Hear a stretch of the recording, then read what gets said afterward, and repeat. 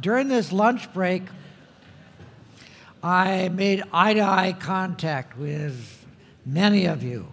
And my eye-to-eye contact told me that you have a lot to say that you're suppressing.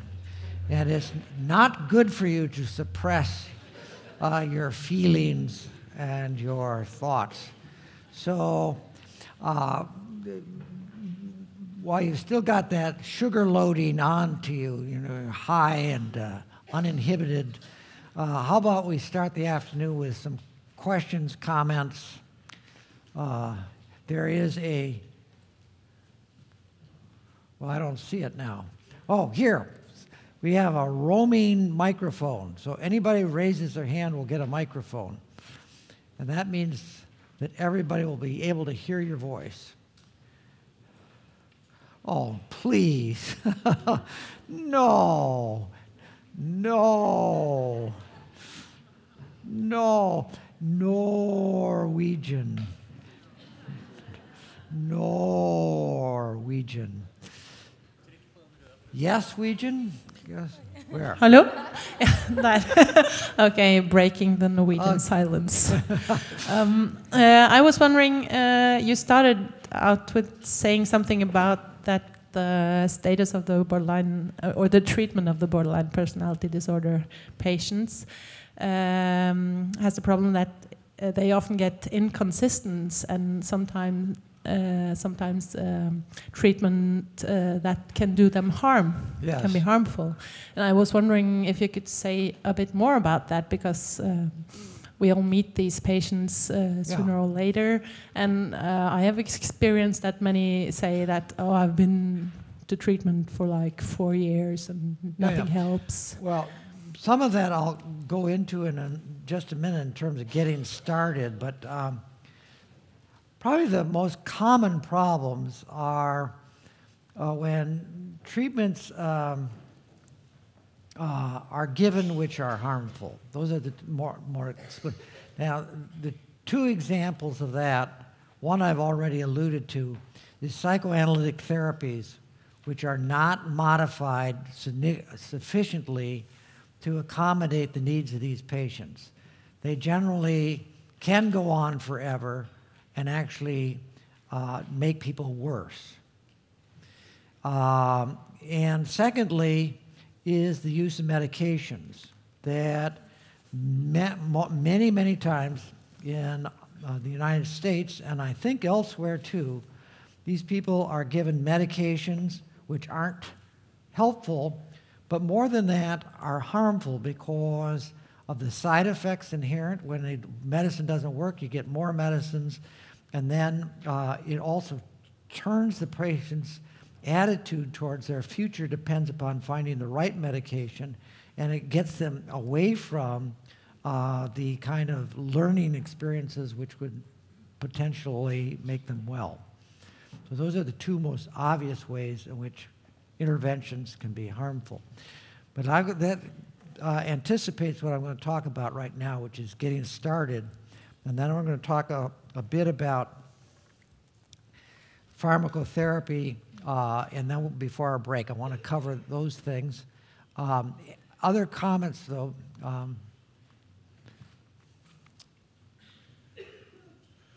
Okay.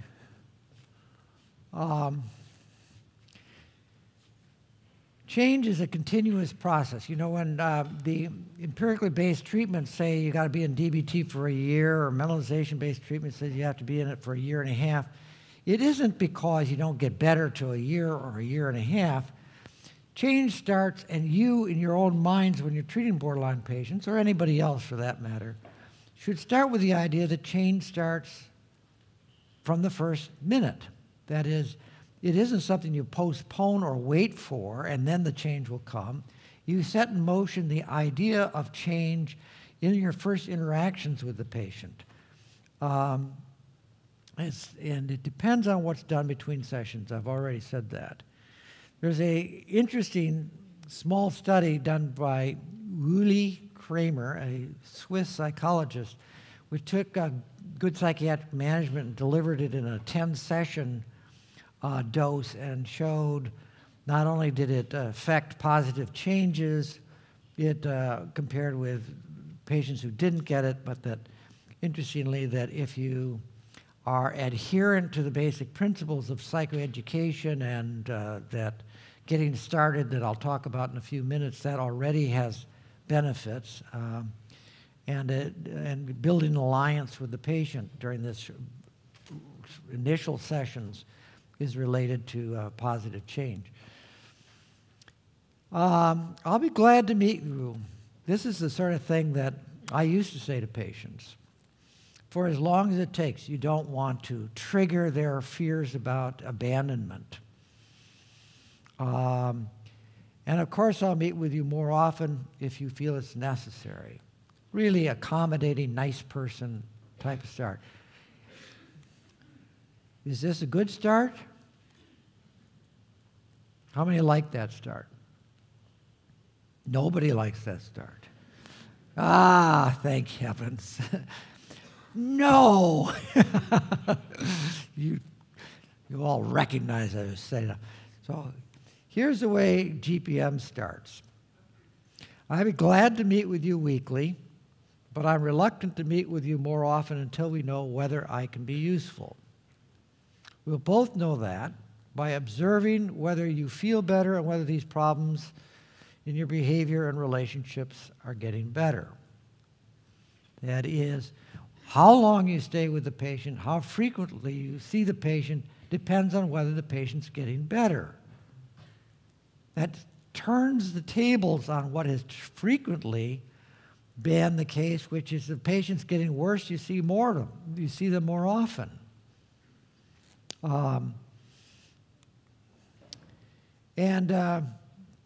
So you want to build, you certainly should start by agreeing on goals and roles. That should be done in the first few months. Liking and trusting each other's intentions. That's certainly in the first year.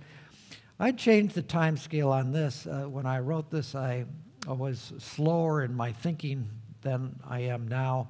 And the actual timetable for change in my mind and my clinical experience has gotten quicker once I've gotten the message through to myself and then seen the effects on patients of this introductory thing where change is expected, and that if it's not occurring, you examine why. That whole approach to patient care has expedited the timetable for change. So here, early markers of progress. By 6 weeks, has the patient's acute distress diminished? Now, remember, 6 weeks at a meeting, that's like 6 meetings with the patient. That's a lot. Is the patient actively participating? Do you like each other?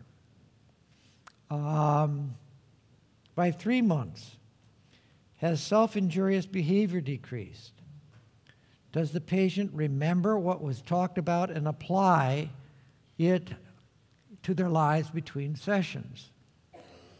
Do you feel that your understanding and empathy for the patient has increased? By 6 months, has the patient assumed or resumed social roles or responsibilities? Does the patient relate their behavior to interpersonal events?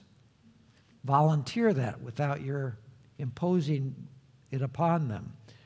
Has the patient's trust in you improved? It doesn't mean that all patients will do this. It means that if patients don't conform to these guidelines for change, you say, I'm worried about whether this therapy is effective. And invite the patient to worry about it with you. You say that, clinical experience shows that change should occur, and these are things which, when they're not present, make me worry whether maybe something's wrong in the way this therapy is constructed or in our relationship, and let's discuss it. And if it may be time to get a consultation. You don't say this therapy isn't working. You raise the question as to whether it's working. By raising the question as to whether it's working, you're letting the patient know that this is not a treatment, this is not a relationship, which is non-contingent. This is a relationship which depends upon effectiveness and change. The one thing it is not is a non-contingent relationship. That's quite opposed to the way I and many people of my generation approached psychotherapy with borderline patients, where we wanted to reassure the patient that we weren't going to leave them.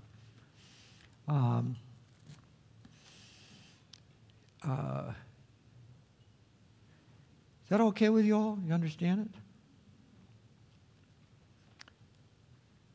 It's a very different approach to the start of treatment.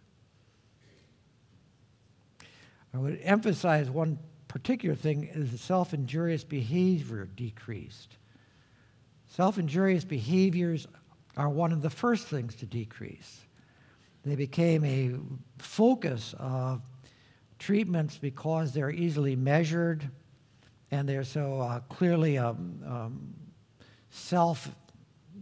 harming symptomatic act that it was an obvious thing to focus treatment objectives upon.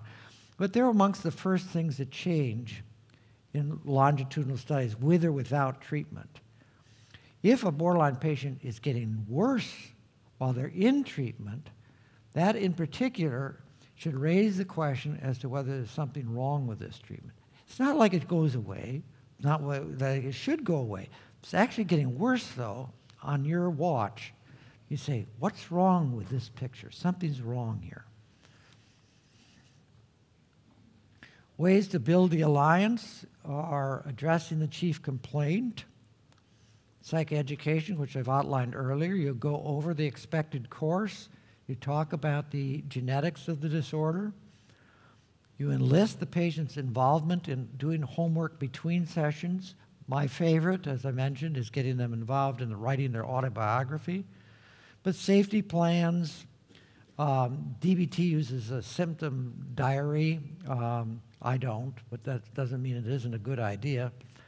Writing out analyses of their idea about what preceded some unfortunate event, and emails are now very common. I encourage them. I think in this model we encourage it.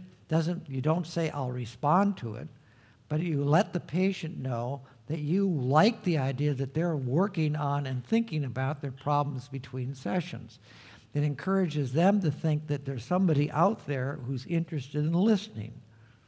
And you don't need to make any promises. In fact, you shouldn't make any promises that you'll read them or respond to them. You'll read them if you have time. You're glad to know that they're working on their problems. Address situational stressors, including getting yourself involved with the significant others. Availability is a big deal. And let me show you a videotape on this one. Hello? I know you're back there. He didn't know that I had a videotape. There you are. Okay. You know which one? Managing availability, right there. That one, yeah. Besides, I have to take my post-lunch break here. So.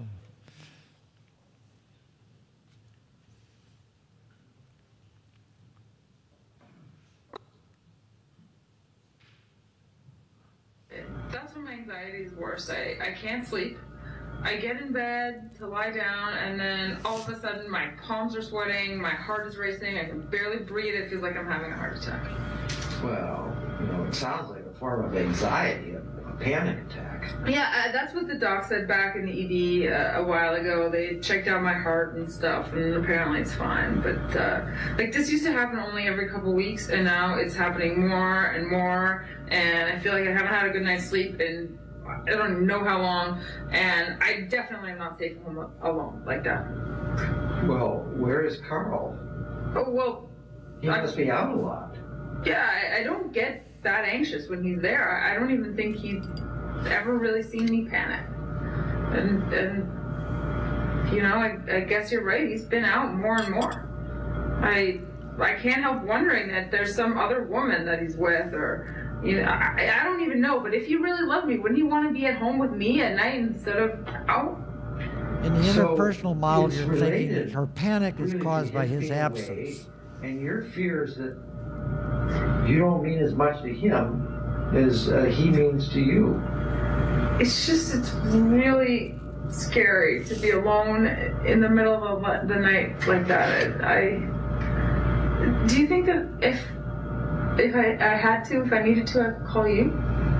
You know, I gave you my phone number, and I would want you to use it in the case of emergencies if you needed to talk with me. Of course, what need means differs from one person to another. Yeah, I'd only call for really an emergency, like if I wanted to kill myself or something. And I know you're busy and you have your own life, and I don't want to bother you. Well, I'd sure rather get called by you than learn that you're dead.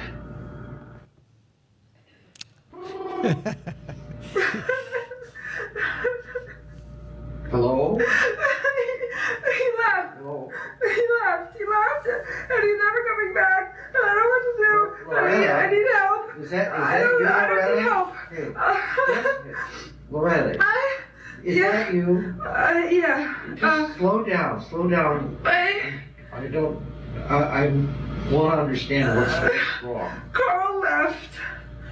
He left, and I just don't think he's ever coming back. Well, that's a terrible thought.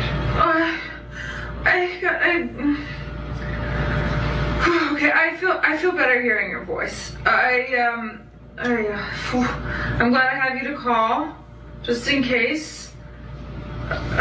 Well, you know, I'm glad you're feeling better, but you know, it is remarkable that you could feel so much better so quickly just after hearing my voice. That's something that we should talk about in our next session. Well, okay? Yeah, okay. That's fine. That's fine. I'm sorry to bother you. I'm gonna go try and take a bath or something. Well, that sounds like it may be a good way to try to relax. And I'll see you on Tuesday. See you on Tuesday.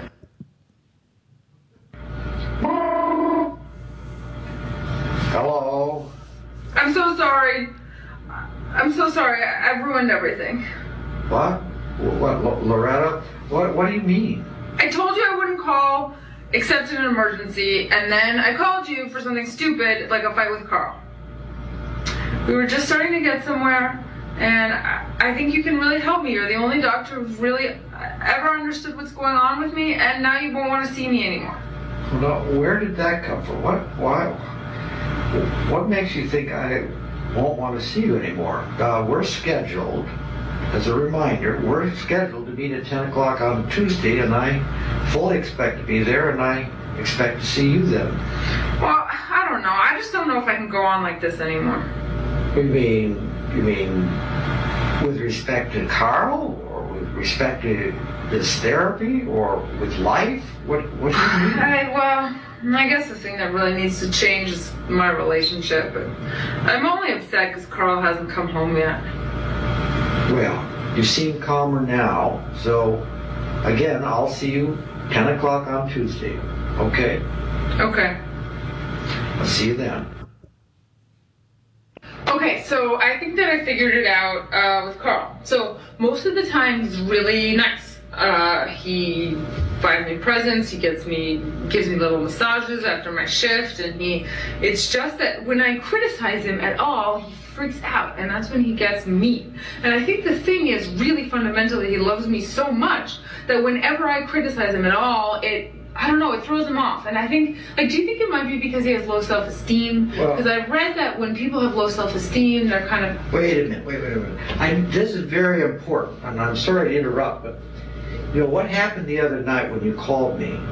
Yeah. We need to talk about that. That was important. Oh, well, yeah, but I'm feeling a lot better about that now. I think the problem is that I need to figure out how to stop Carl from getting mad at me. Because if he's not mad, then he won't leave. I'm very glad, and it's important that you feel better.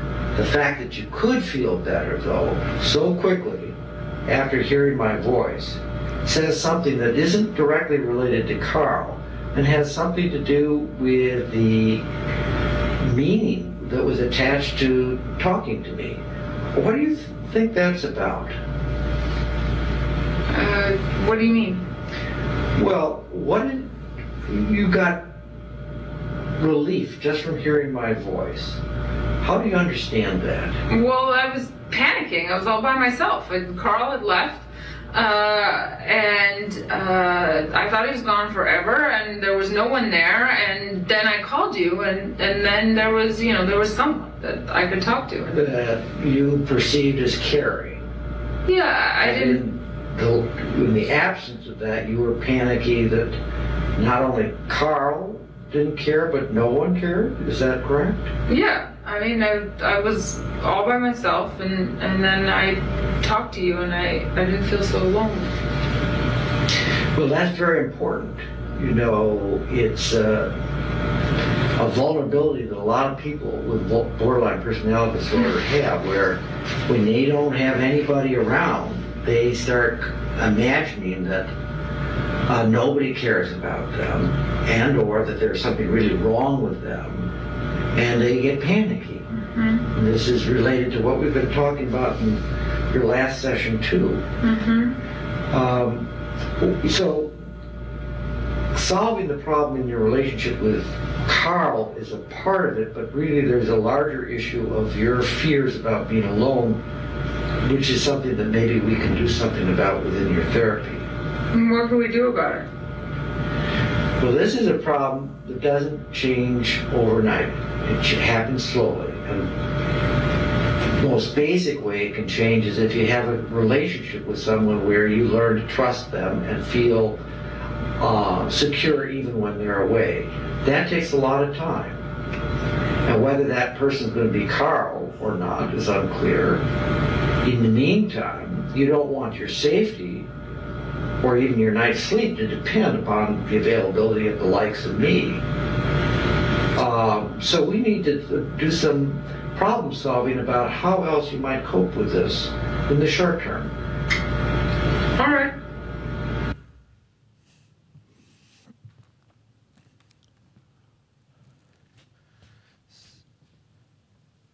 So lots of people worry that if they take on a borderline patient, they're going to have a lot of calls like this. And it can happen, but it is more unusual than you might think, certainly than you fear. Where's my...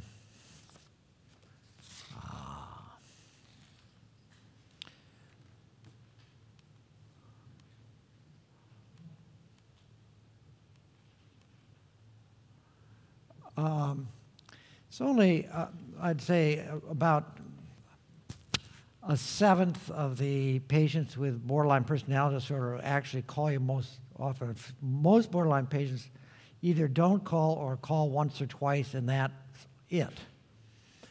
Whether you make yourself available is not an essential part of any treatment. GPM says, make yourself available in this way because it facilitates the patient depending on you and testing your trustworthiness, good for alliance building. But TFP and MBT say use an emergency room or helplines, and that's fine. But it usually isn't the kind of burden that you might expect.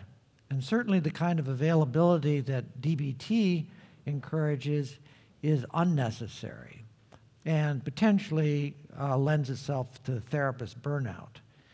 What this videotape is meant to illustrate is how these calls can highlight the problem that borderline patients have about being alone and how you can get that center stage early in the treatment and take it off of the stage that depends in this instance on Carl or on you, but is a symptom of the disorder itself. And that's a very major insight which comes home in a compelling way because of exchanges like this and sets the stage for problem solving, which is not going to necessarily ruin the relationship with Carl or unrealistically depend on you. You sometimes need, if you have a patient who calls a lot, to set limits on it, and that too is not difficult. And then at that point, you can revert to the TFP, MBT models of using emergency rooms or helplines.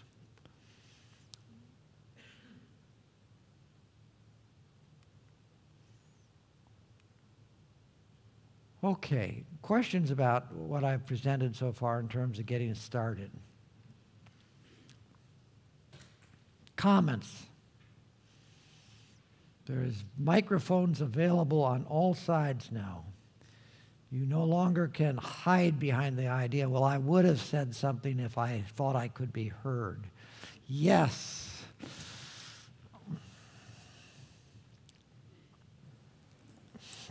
Is it on? Yeah. Elfrida Kvarstein. I just wondered, do you practice any kind of written formulation or written crisis plan, this kind of thing? In terms of managing suicidality, we involve patients in trying to create a safety plan, which I'll illustrate this next session. I don't usually do that. I mean, even though we'll encourage it in this presentation, I have not usually done that. I come from a tradition where I have worried that focusing too much on safety actually aggravates the problem. And that can be the case. Nonetheless, I'm persuaded by the now body of clinical opinion and experience which suggests that building safety plans is a good idea. But I do encourage lots of other kinds of activity between sessions.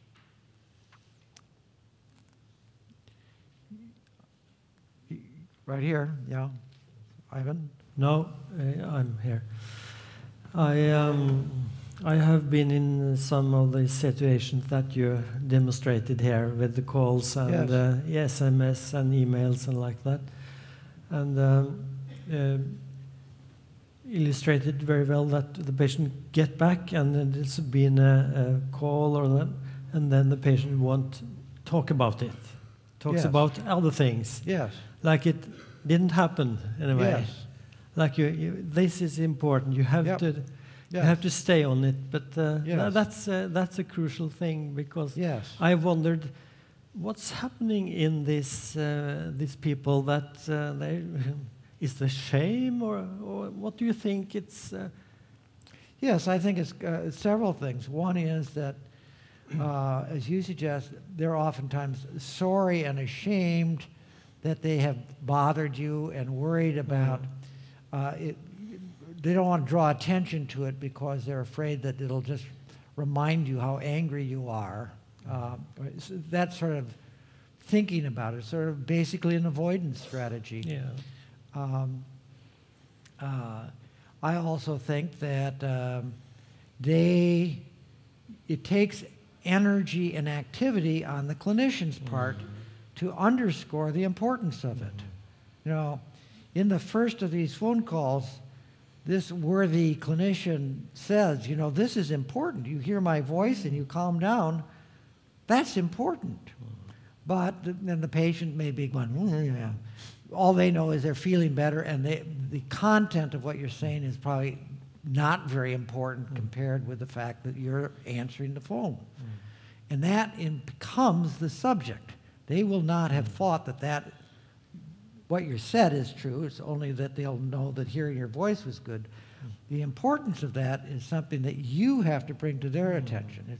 You have to be proactive about it. It's not something that they will volunteer or know on their own.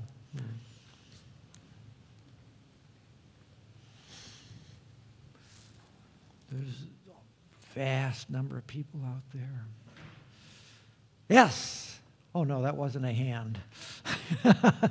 All right, let's go on then. I'm sorry to say. Managing suicidality. Some clinicians will say, I'm sorry, but I just don't treat people with recurrent suicidality. Is this a reasonable stance? Well, it is and it isn't. That is, you can understand why people don't want to treat people with recurrent suicidality, but at some point it becomes a little narrow to refine your practice to those people who don't have recurrent suicidality. It's a major part of being a mental health professional. And you ought to be self-conscious, if not apologetic, that you have gone through all the training you've gone through, only to say that one of the major, pressing, ubiquitous, common problems in the mental health profession is something that you don't want to deal with. You may not be good with it, and that is something that you can only learn from experience, but it's not something that you should come to that conclusion or certainly promulgate easily.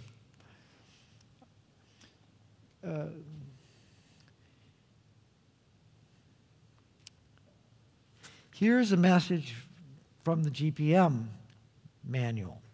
Suicidality, self-endangering behaviors are usually responses to interpersonal stress. I can help you manage these, but to diminish their cause, you need to find better social supports.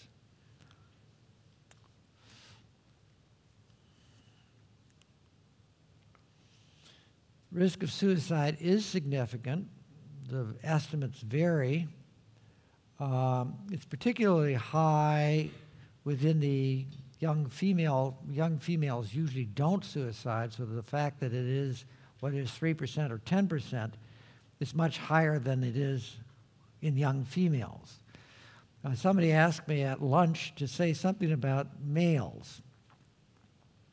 As you may know, 50% of the people in community samples with borderline diagnosis are males. This is surprising to those of us who have been confined to clinical situations where ordinarily 75 to 80% of the people who get treated or seek help for borderline personality disorder are female. The males frequently go into substance abuse programs or into forensic programs. They are more apt to have hit out at somebody who then puts them in jail as opposed to seeing it as a temper tantrum, and is more dangerous when a male gets violent than it is females, and the response by society, including within the clinical situations, is different. Whether they require different treatment is something that is an empirical question. It has not been established yet. A famous football player, Brandon Marshall, went public about 4 years ago saying that he had borderline personality disorder and saying this is a disorder which he was mercifully treated for and has made a huge difference in his life. Since he did that, and he continues to do it, he's established a foundation now, the number of males that we see in our setting has increased dramatically. He's made it much more comfortable for clinicians and males to identify the borderline diagnosis. And I expect that's something that should continue, if not enlarge with time. What differences we need to make in our treatment to accommodate the males is unknown. somebody at lunch told me that she'd looked at the males in their treatment center and they did worse than the females. That's interesting, but it just raises the question whether that's true in all settings, and if so, why? We don't know that. I think the studies on longitudinal course, I think Mary Zanarini looked at that in the MZAD study, and I think she found that there was more serious suicide attempts, but I don't think that she saw anything else in terms of longitudinal course. Some of you may know that literature better than I do, but that's my understanding of it. Most borderline patients do self-harm, and many of them do it repeatedly. Suicidal acts, when they occur, are particularly heart-wrenching because they always seem to be contaminated with ambivalence. That is, they're rarely decisive acts. A few years ago, the one that I had some personal acquaintance was this famous person, one of the Kennedys, who hung herself. And what wasn't in the papers was how she had clawed at her neck after she'd made the decisive act of kicking the stool out from underneath her. And that is very characteristic, the second thoughts that people have after they have initiated their suicide attempt, and that is, hello, suicide hotline, I've changed my mind. So that the borderline patients who kill themselves, you know, like taking a lethal overdose in a public park, or putting the gas into the car at a time when their husband is expected to come home, or hanging oneself in a hospital, these are all instances I'm familiar with, from a pipe that was not supposed to sustain that much weight. They always leave everybody saying, well, if only, or what if, you know, the sort of call for help part of it is so transparent that it is particularly painful for people who are either treating them or otherwise loving them to come to terms with in the aftermath. Managing safety is, you always express concern. If a patient, like in this phone call, says, I don't know whether I can continue, so what do you mean? With your life, or, you know, get involved with when the question is raised, even if you think that it's not a serious thing, but get interested and express concern about it. Assess the risk. For most experienced clinicians, this needn't be said, but for junior clinicians or people who don't have a lot of experience with suicidality, it's very common. Emergency room clinicians, for instance, you know, it's like pushing a button. Somebody says they want to kill themselves and comes in with a cut wrist, you know, they say, well, then this person needs to be hospitalized. More often than not, the cut wrist has no suicide intention, and the statement, I want to kill myself, only reflects, I want somebody, and oftentimes specific people, to pay attention, so that if you call a boyfriend in who's waiting out there wringing their hands in the waiting room, that may be more of a deterrent to suicide than hospitalization is. So that you need to assess the suicide risk and differentiate the suicide intentions from those who don't. This is a favorite slide of Paul Links, my colleague, talking about the issues which exacerbate risk and those that diminish it. No surprises. Substance abuse exacerbates it.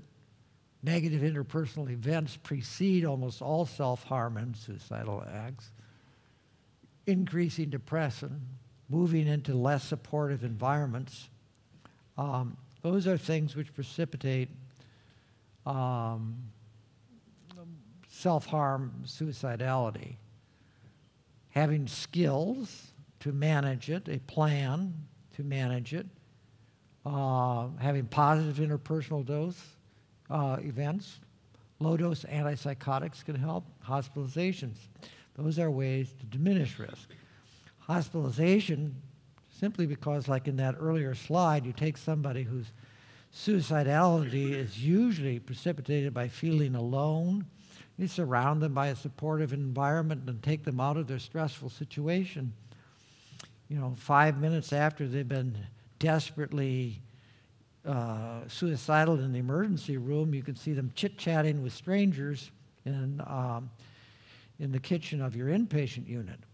It's not like they manipulated to get into the hospital, it's just that the reasons for feeling suicidal have been met. More support, more external containment, every time.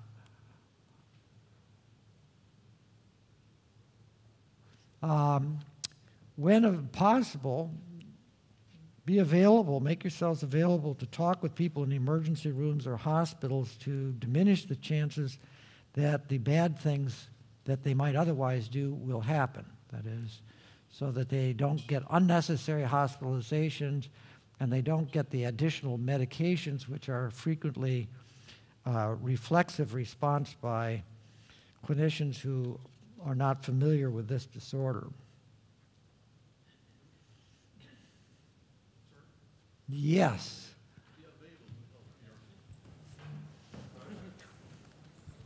You said to help ER assessments. Do you mean for your own patients or just, how does it work in practice? Well, for example, if you know your patient is going to an emergency room, you talk to the emergency room staff and to help them with the assessment. And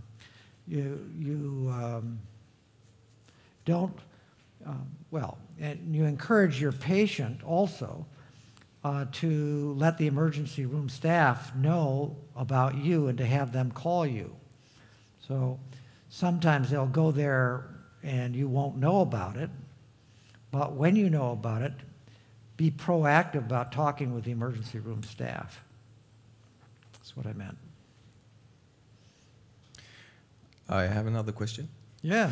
You said something about skills, the slide before. You have any specific examples of skills in your model or in your manual?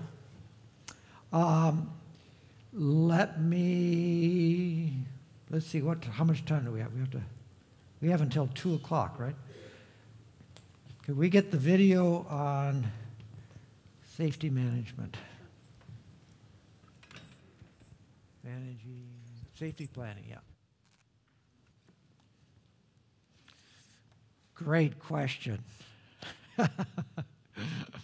Thank you very much. Have you ever made up a safety plan with a treater before? I don't think so. I don't remember ever doing that. Okay. So I'm going to sort of walk you through it and show you how it works. Okay. Okay. So the first step is really to think about the things that happened right before you wanted to take the pills in the apartment. So things that sort of led up to the moment before the crisis happened. Nothing really leads up to it. Like, I'm not thinking about it. I was walking to get a glass of wine from the fridge, and the pills were just there, and I didn't feel well, so I thought I should just take them. So it feels like you don't have any warning? Mm-hmm. Okay, so one of the things we want to do with the safety plan is we want to take that moment where you took the pills and right before to sort of stretch it out a little bit and really look at anything that we can see that happened right before. It's just really overwhelming, and I don't think I think about anything before nothing happens. Well, when I saw you in the emergency room, you talked a little bit about some sort of feeling of panic that was going on right before you overdosed. Do you remember that? Yeah. I feel really panicky, like I have to get out of there, like I can't be there anymore. I just need to do something, like I need a drink, I need to do something, I need to get out of there. Okay, so that's good. So that feeling of panic could be a warning sign. Mm-hmm. The feeling of sort of feeling it in your body and feeling sort of scared, right? Okay. And then anything else that happened right before you took the pills? You wanted to take a drink? Yeah, I was overwhelmed. I just needed a drink. Okay, so an urge to drink or a thought that you want to drink, that could be a warning sign too. So these are the things that we write down in step 1. You actually just write them down. You're making a list. So step 1. Mm-hmm. Warning signs. Feeling panicky, wanting to drink. Anything else you can think of right before? Just like shortness of breath. It's really hard to breathe. Okay, good. That's good. That's a good sign. So put that down. These are things you're going to look for.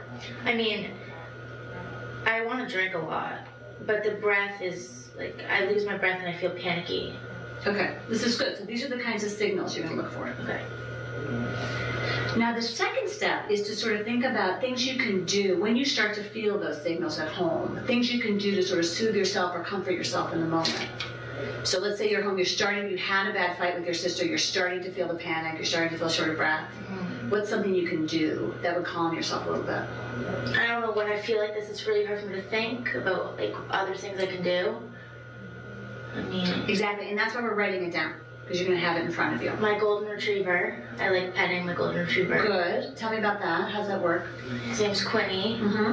He's really sympathetic and he's not judgmental, and I just feel a lot better when I can hold him. Okay, good. So put that down. Put finding Quinny, petting Quinny. So step 2? Yeah.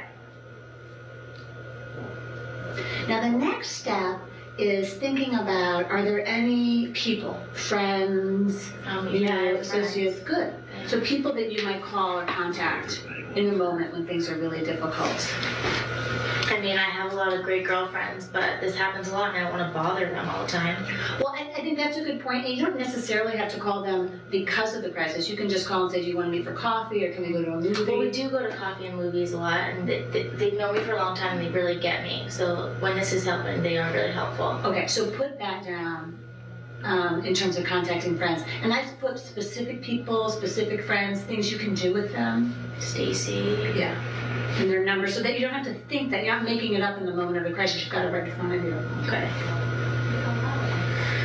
Now, you and I will be sort of talking at these times and working on this stuff as we go, but we want to sort of prepare for the moment when I'm not available, and you really need some sort of professional help or professional resources. You've tried these other things and you really need to talk to somebody else. So who can we think of in terms of where's a good professional resource for you other than me? Like the helplines that people call? Yeah, I mean, I think that's a good idea because they're always available. And what I would do is I'd put down the actual number. Okay. So look up the number, and that's, I'm going to give you that as homework. To look up the name and the number, and maybe find more than one. Just as sort of a backup, professional backup. Good. So you've got these different things lined up. You're thinking about the warning signs. You're thinking about things you can do to soothe yourself and people you can contact and professional resources. But we should think about, how to make the actual home safer for you. Because sometimes we can actually do things in the home that makes it harder for you to do things impulsively. The only person in my home is my daughter, and I don't want, my sister. I don't want her to leave. I mean, I really love my sister. It's just really hard when we get in these fights. Right. Well, maybe like the last time I was just going to get a drink and the medication was just sitting there. So maybe like putting the medication away. Right. So making it harder to get to the medication. Yeah. So that's a big one. So you know how people do that? They buy a lockbox, they get a key, they put it in some high shelf.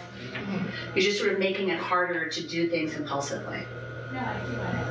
So that's a really good one. And we're going to work on this. Sticky notes. I love leaving notes. Oh, you do? Yeah, like on my fridge, I'll put sticky notes, reminding myself to maybe like call these people. So maybe you can put sticky notes to remind yourself to do the soothing and do the distraction stuff. Okay. Sticky notes. That's good. You want to think about what works for you, the stuff you already like to do. So it's not so hard to incorporate it in. So, and we're going to work on this. This is going to be, going forward every week. We'll add to it, we'll subtract from it. It's sort of I just don't want to tell my mom about this. Oh, yeah, so tell me about that. Because, my mom makes all this stuff worse. So we should actually, that reminds me, when we go back to that second part about who you contact, we should also list people you don't contact in the crisis. Good idea. Things that make it worse. Contact mom. Right. So put that down to remind yourself. Okay, good. And then we've got this working document. We're going to work on it every week. We're going to shape it up. We'll add to it. But we should really think about, I should keep a copy of it, so I know. So if you call me, I know what the plan is. You should keep a copy of it. Is there anyone else we should, get a copy to? I think that if I give it to my sister, she'd like that, because she gets really mad at me when this kind of stuff happens, so she knows that I'm trying to work on it. Maybe I could ask her for help. I think it's a good idea, and then maybe she could generate an idea from it too in a moment. Yeah. Okay, so we'll get a copy to her. Good. Well, this is a really good start. This is the beginning of putting together a safety plan. We'll work on it every week, and you look up some of the stuff around the hotline numbers and putting down names of particular friends and bring it in to me, and we'll look at it together next week. Good. Okay, good. It's a good start. Thanks. Okay. Okay, so this is a good example of how you involve the patient in taking care of their own safety. And that's one of the basic principles in working with borderline patients in this area, illustrated by this cartoon. I once had a patient whose husband called me. She was marching out into the surf off of Martha's Vineyard, and he said she's going to drown, she's going to kill herself. What should I do? I told him he should call 911 and maybe go out and get her. Anyway, these things do happen. She subsequently waited until the police arrived and then came back on the shore perfectly nude and pointed her finger at him as the cause for this.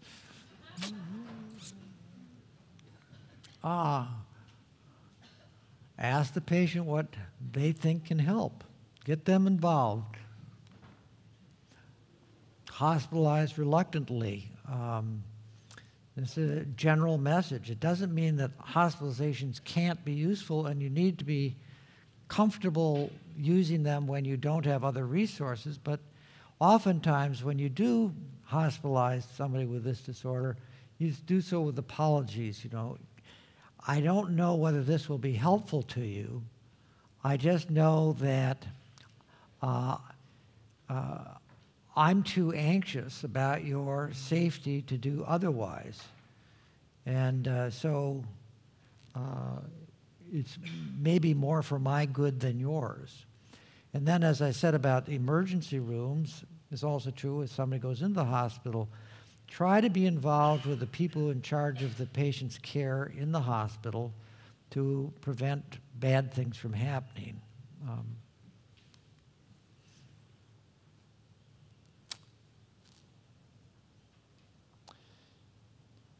I fear you'll become more suicidal if I don't. Am I right? We would both be better if we could find an alternative. Once again, involve the patient. Get the patient to be collaborative about these things insofar as you can.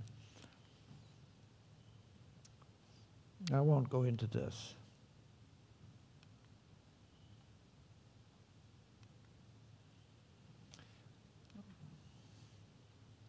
Clarify precipitants. That is, assume interpersonal stressors and loss supports. If somebody becomes suicidal, has done something suicidal, don't ask them to tell you, say, be proactive. What happened with your mom? What happened with Carl? You can go into these discussions with some foreknowledge that it almost always will have followed some adverse interpersonal event. Be clear about your limits. No heroic measures. That's a laugh line right there. Yeah. Explore the meaning vis-a-vis treatment.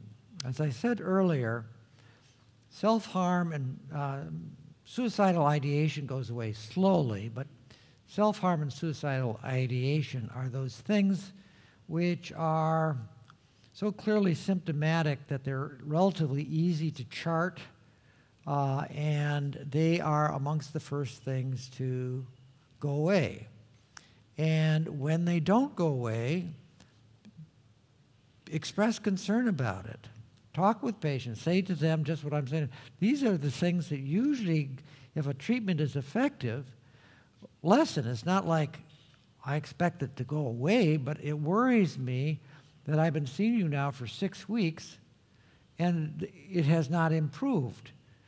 Or it really worries me that it's gotten worse. If I'm not mistaken, you've cut yourself 3 times in the 6 weeks that I've seen you. Before I saw you, as I remember, you cut yourself 3 times in the previous 6 months. This is alarming. This is very troubling. It worries me. How do you explain this? Is there something wrong with this treatment?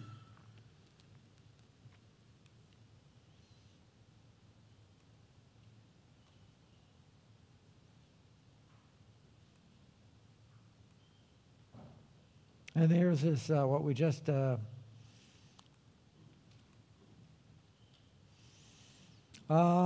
if you have a patient who is actively suicidal and is worrying you, it's always a good thing to talk about it with a colleague. You talk about it actively with the patient, but also talk about it with a colleague.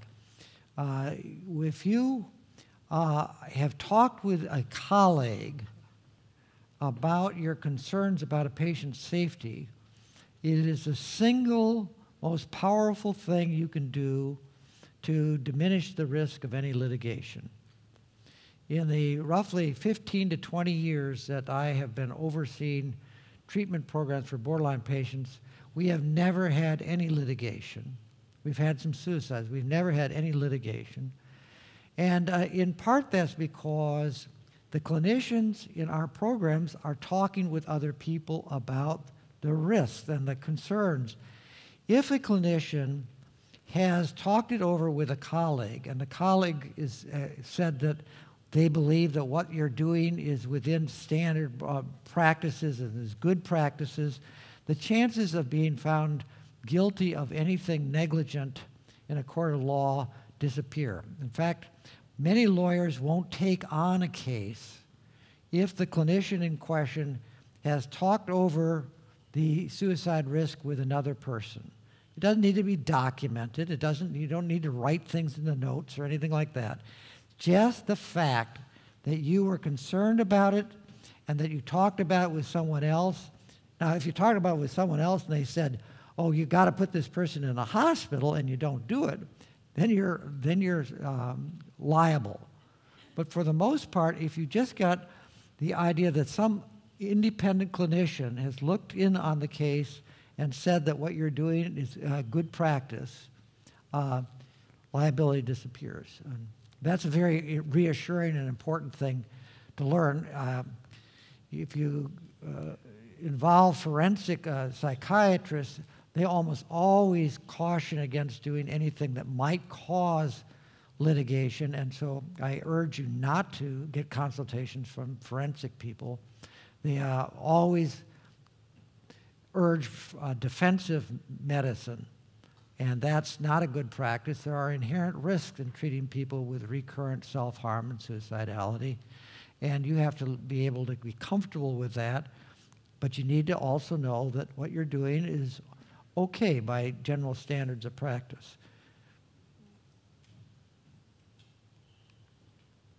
Okay. So before we start this next section, questions and comments?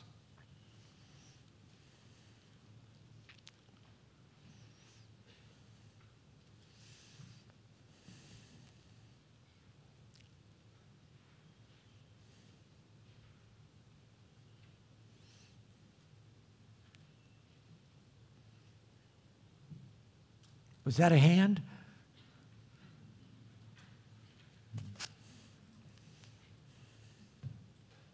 Yeah.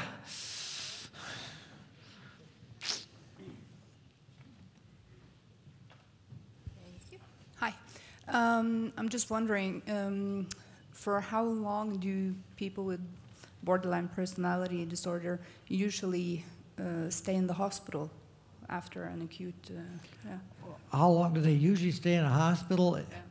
Well, it, of course, varies a lot with what hospital, in what country, how severe the suicidality is. So I don't know about any usuals. In our setting, if a patient's in an outpatient treatment and they go to the hospital, it's usually a matter of a couple nights. If a person is not in treatment and they go in for a suicidal act, then it's more likely to be a week, and much of the time will be spent on setting up an aftercare program for the person. Unfortunately, many psychiatric inpatient units don't like working with borderline patients and do not have very good guidelines or standards for treating them, so that they can easily get taken up with the fact that the patient yelled at the nurse or can't get along with their roommate. And the focus becomes on the problems within the inpatient unit as opposed to the problems that their boyfriend rejected them or that their dog died last week, you know, whereas, and that requires, again, not something the patient is going to present, but which the clinicians need to bring to the setting. What are the precipitants for this? And keeping a focus of attention on the outside events in the patient's life and addressing those. When you do that, then the patient's disruptions within the inpatient unit become far less likely and far less significant, and the aftercare is going to follow from it much more smoothly. Yeah. But it's just not easy for inexperienced units to do that. No. Can it be harmful for these patients to be hospitalized for too long? Oh, sure. Yeah. There's a couple harmful things in being hospitalized for too long. One is that hospitals are essentially an asylum from life. And the good part of that is it allows people to sort of regroup, settle down, and think about what's going on under circumstances where they were overwhelmed by stress when they were outside. It becomes bad when it becomes something that is an asylum that they want to use to avoid life. It becomes an avoidance strategy. And it becomes addictive, that it's the only place in the world where they get all this attention and no responsibility. So it's very easy for that to happen. Much less so now than it used to be 20, 30 years ago when long-term hospitalizations were much more common and sanctioned than they are now.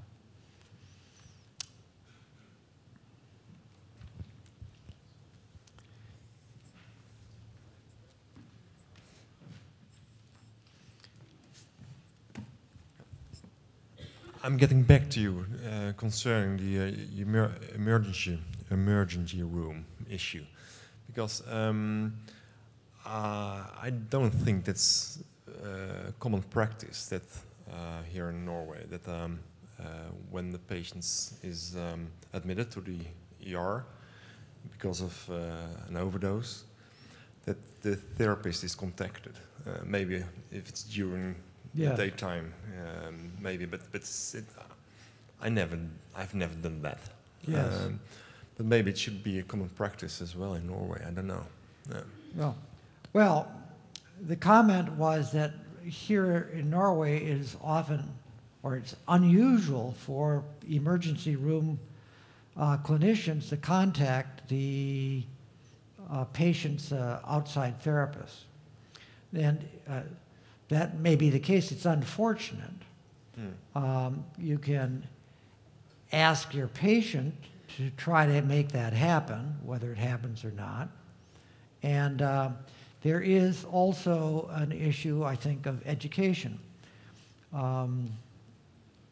A young psychiatrist from the University of Michigan has recently written an appendix to the Good Psychiatric Management Manual, which is being published, about emergency room treatment of borderline patients, about good psychiatric management in emergency rooms. And he is himself now on a mission that accompanies this one of going to emergency room staffs and giving them guidelines about what they should do when borderline patients occur. For the most part, emergency rooms in the United States they actively dislike borderline patients, and they treat them with hostility, masqueraded as medications or hospitalizations to get them out of there, or getting them out of there without any aftercare, so that the treatment borderline patients get in our emergency rooms is usually pretty lousy. His statement is that it's not that hard to do with the same amount of effort to do something very, very good. And so I can't give you the reference to it, but it'll soon be published. And it's definitely a problem. It's definitely a problem. And that's one of the problems with the transference-focused psychotherapy and the mentalization-based treatment models, which say, you know, if you have a crisis, go to an emergency room or call a hotline. It's definitely better for the clinicians, but the things that can go bad when people get into emergency rooms are, you know, the bad things that can happen, often do.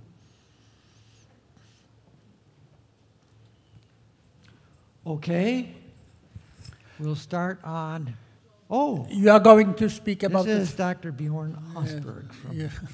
You are going to speak about the family later, but would you even allow some of the family members to contact you during crisis, for instance, emergency room episodes and so on? Oh, sure. The question is whether you would allow or encourage family members to get in touch with you if their family member is in the emergency room. Absolutely. You know, I overlooked that, but no, absolutely. And that, haven't talked about that yet, but within this GPM model, it's not like you've seen the patient and you don't see the family. You definitely want the family to know who you are and to have access to you.